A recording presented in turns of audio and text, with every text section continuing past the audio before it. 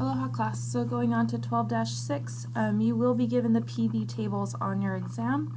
And so we're trying to compare the two projects. Whatever is going to have a higher NPV, that's the one we'd go with. Discount rate 18%. Which one would they accept? And we need two analysis. So we could write that out. This is how many, this is a 10-year project. So remember we do 0, 1, 1, 2. Right, and so we would continue on till 10 years, and we want two different projects. Oh, no, that's not what we wanted. Here we go, here's our 10-year project, and for one, and for the other. Okay, so the initial investment would be negative $35,000. Annual cash inflows would be $9,000 as an annuity. So make sure we use an annuity factor, and don't get confused like we almost got trapped last time. Single cash inflow at the end of 10 years, so I'm just looking at Project X. Let's just deal with Project X, life of the project, 10 years. Anything else? Anything else for Project X? No working capital, no salvage value. Oh, maybe this is the salvage value Project Y. And yeah, that's all I can see that's going on with Project X. Project Y has no cash inflows, and then it has a single inflow at the end of 10 years. So let's see how that will play out. At the end of 10 years, a single cash inflow of $150,000. So this is Project X. Project Y does not have this inflow, and then it has $150,000 at the end of the year. And so I just like to see it laid out before I start doing the PV factors. So it is laid out. This is at year 0, so we really don't need a discount rate. That's at 1.00. And then we have this 9,000 inflow for 10 years. So 10-year annuity at 18% rate. And we got the 18% from the problem. It said company's discount rate. So we have to receive a project that's at least 18% to accept the project, right? So that's our annuity. We can go look up the rate. This problem, we have the 35,000.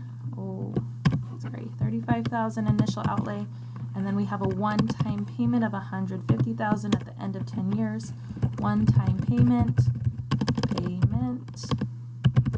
at 18%. So do not use an annuity for this one.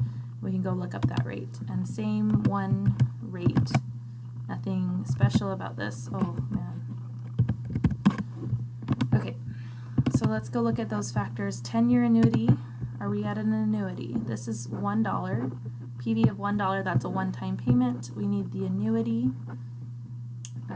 Yes, and this would be the cumulative present value. So annuity, and we said 18%.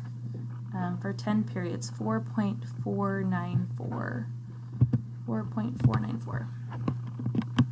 4.494. And then what about the one-time payment at 18%? So go back to your PV of one-time payment, 18% for 10 years. 10 years. 10 years, 18% looks like 0.191. 0.191. And maybe we can move that over a little bit, move this over, and maybe make this even bigger. So remember this was Project X. Ooh, here we go. Tiny bit over. Project X. And so we can calculate our NPV now that we have all the factors. This down as well. So remember, make sure you're timesing the correct amount, but it was in the same sort of reference, and so that was okay. Make sure your formulas are correct, and we can turn this into dollars. So it looks like Project X is looking like it's hitting the 18%, exceeding the 18% NPV. Remember the 18% rate, required rate of return. Project Y does not look so good with that one-time payment and no annuity, no cash flows in between years. So I would be accepting project X on this one because it's meeting our NPV requirement. It's not only 0, but it has $5,446 of cushion above 0, which is above our 18%. If it was 0, 18% threshold would have been met.